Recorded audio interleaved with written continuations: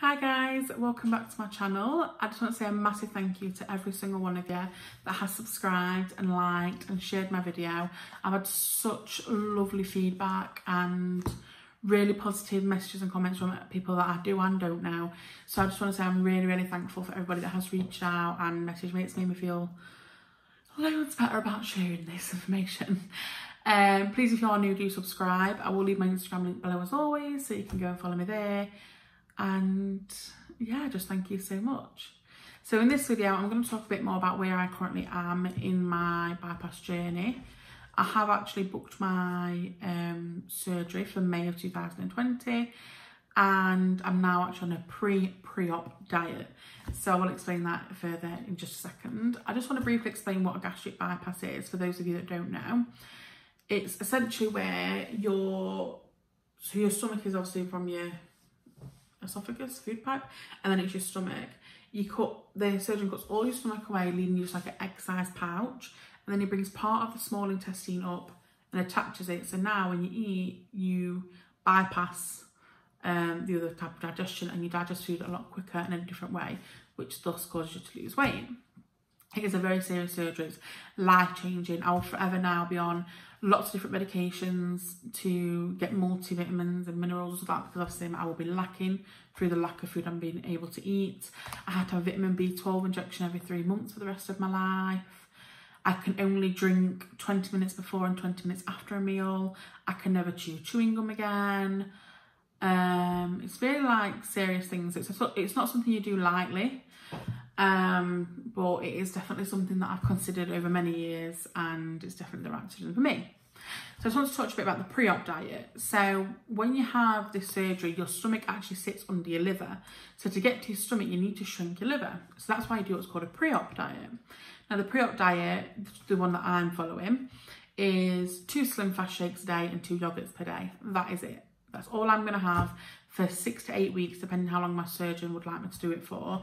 I'm thinking 8 just from how much I weigh, but I will let you know when I find out on the 28th of February, which is when I next see my nutritionist. And that's all you can have until your surgery. And if you think, oh, I'm just going to have one last meal, oh, it doesn't matter, it does. You will reverse everything, because the salt and the fats will make your liver expand again. And you want it to be as small as possible so you can have the best chances of obviously having the surgery. I'm actually currently also on a diet before the diet, because when I went back for because I originally looked at it obviously in the July 2019 and I went back in the January 2020, I'm heavier than what I were, which was fine, the study of the surgery, but it would also cost me a lot more money. It was then looking at £14,000 rather than £11,000. And I think paying £11,000 is already a lot of money to be paying. So I'm actually currently on a diet where I have 2 Slim Fast shakes a day and 1 meal that consists between 500 to 800 calories. Sometimes I'll have the 1 Slim Fast and a larger meal, or just it varies, but I have to have less than basically 1,000 calories per day. I will actually post on my Instagram stories of like what I eat in the day, so you can kind of get a rough idea of what I'm roughly having. Obviously these meals are also got to be quite healthy. I'm having a lot of homemade chicken kebabs is what I'm living off. Lots of salad, lots of chicken, protein, you know. So then let's talk about the diet after the surgery. After the surgery, you essentially a newborn baby. You are on liquids for 4 weeks, just again, the same as before, like the shakes or like broths, really thin soups. They have to go through a sieve, is how thin they have to be. Then you go on to like mushy food, so like mashed potatoes, blended Weetabix and milk, tuna, but also blended. Like it has to be high in protein, but very mushy. Then you'll go on to like soft foods. So this way you can start incorporating like meat, so like shepherd's pies, fish pies, still quite soft in texture, but you can start to get more of a variety type in. And then after that, so come let's now week 8 and 9, you'll be on solids. And again, when you're choosing solids, it's not just, okay, now you can have Sunday dinner. No, it's, you've got to try like boiled chicken and then roasted chicken and then grilled chicken that get the texture. Obviously, it always has to be healthy, so, you know, cut off the fat, no skin, that kind of thing. It's also really important once you get to weeks 8 and 9, when you can have the solid food, that you don't have the mushy food, because obviously you're wanting to fill your stomach. If you're having the mushy food, it's more likely to slip through. Sounds lovely. But then you're not going to get that full feeling, and you're going to, your mind's going to think that you're hungry again.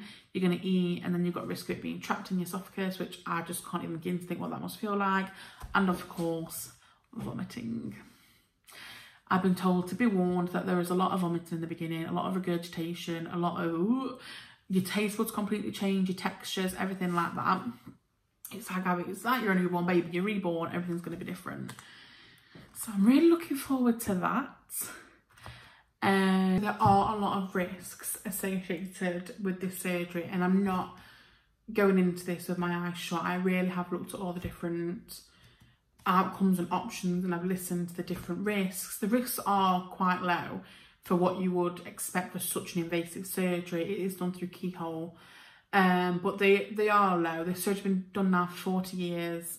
It's as common as a breast augmentation, which I can guarantee you know somebody who's had a boob job.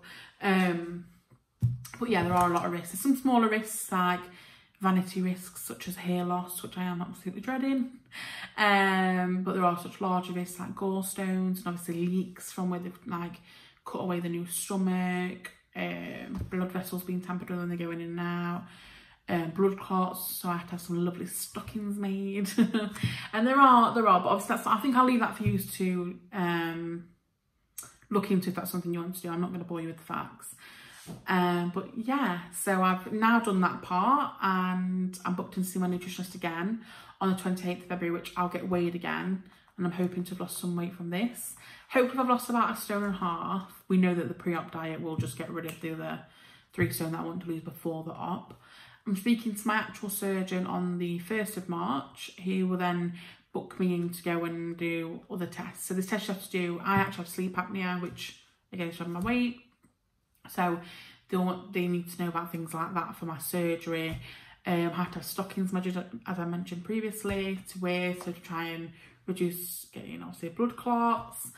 You have to have like tests to make sure you're not a sepsis carrier, or there's lots of other aspects. And obviously I will see my nutritionist throughout to check that I'm on the right path and that I'm not crying myself to sleep every night because I'm starving. So please do like and subscribe. I hope this video was informative for you, and if there's anything you do want to see, please do comment. I'm thinking about doing a video about the finance side of things, because obviously that's what took me so long to book the surgery, but it will be very short and sweet, so I may just do it on my Instagram and save it as a highlight. But let me know in the comments if that's something you would like to see, and I hope to see you in my next video. Thank you.